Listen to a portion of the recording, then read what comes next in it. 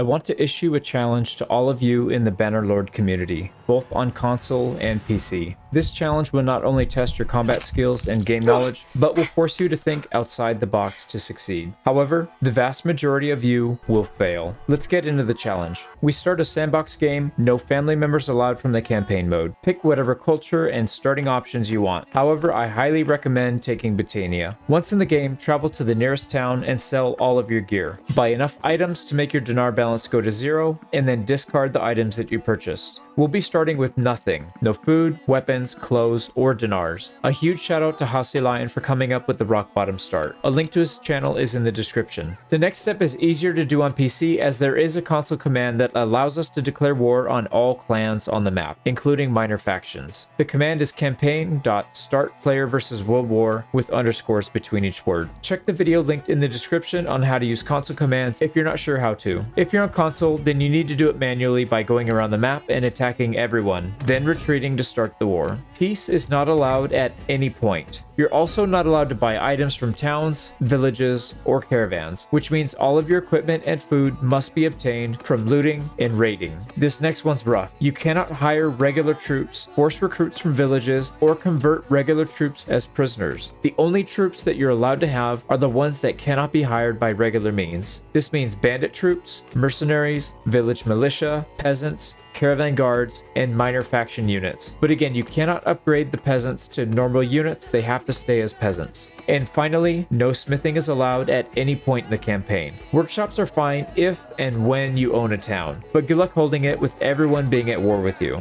Now you must go out into that cruel world and make your own way. Survive long enough to get your first weapon, convert a couple trash units to join you, and slowly expand your power into a formidable bandit kingdom. For those who have the guts, maybe you can even do a world conquest. Good luck. And finally, if you're on PC, there are a few more options if you want to spice it up even more. A fair warning, if you're more interested in a tougher challenge, I recommend sticking with what we already covered. But if you're tired of the base game and want a totally different experience, let's go over this massive mod list I've curated for this unique campaign. Starting with RBM, or Realistic Battle Mod, which will make combat much tougher, especially with bandit units, which suffer from lower skill and bad armor compared to their regular unit counterparts. Adonai's Troop Changer is required to make Denars military work, which completely overhauls all troop trees in the game.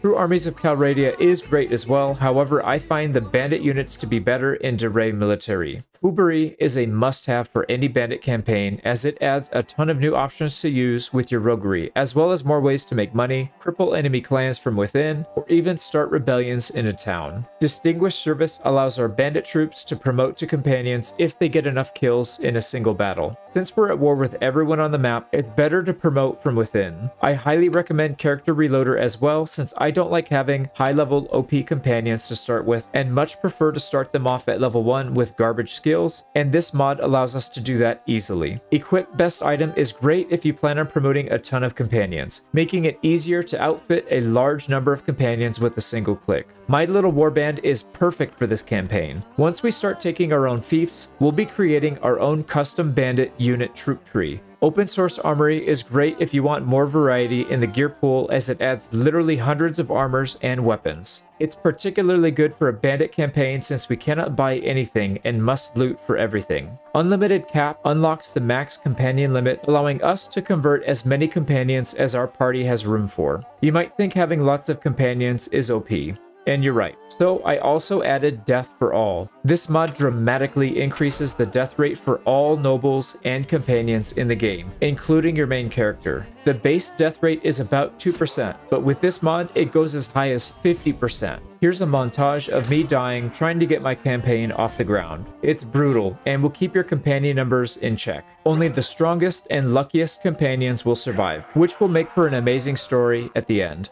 I'm creating a new section on the Discord server in case anyone wants to give this challenge a shot. Feel free to post questions, screenshots, links to videos, etc. from your campaign. And if you want to see my attempt, click this video right here for episode 1. Good luck! And as always, a massive thanks to all the channel members and Patreon supporters. I don't take sponsorship money on this channel, so your donations make a huge difference for me and my family. So thank you.